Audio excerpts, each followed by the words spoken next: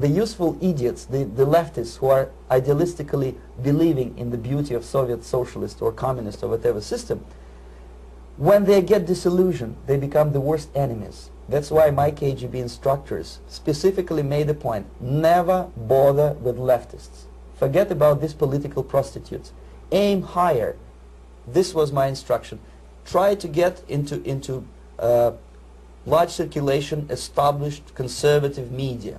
Rich, filthy rich movie makers, intellectuals, so-called academic circles, cynical, egocentric people who can look into your eyes with angelic expression and tell you a lie. These are the most recruitable people, people who lack moral principles, who are either too greedy or too suffer from self-importance.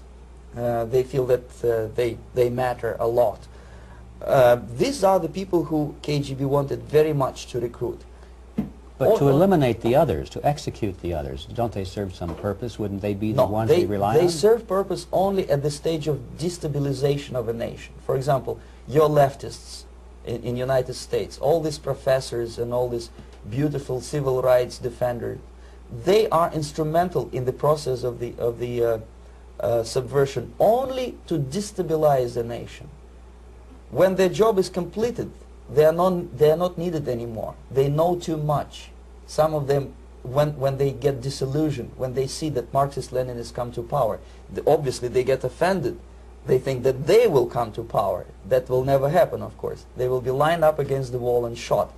But they may turn into the most bitter enemies of Marxist-Leninists when they come to power. And that's what happened in Nicaragua. You remember most of these former Marxist-Leninists were either put to prison or one of them split, and now he's working against Sandinistas.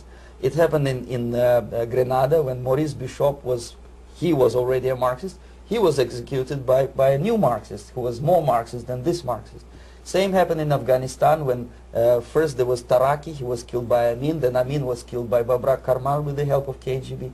Same happened in Bangladesh when Mujibur Rahman, very pro-Soviet leftist, was assassinated by his own Marxist-Leninist military comrades.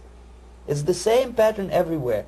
The moment they serve their purpose, all the useful idiots are either be executed entirely, all the idealistically minded Marxists, or exiled or put in prisons like in Cuba.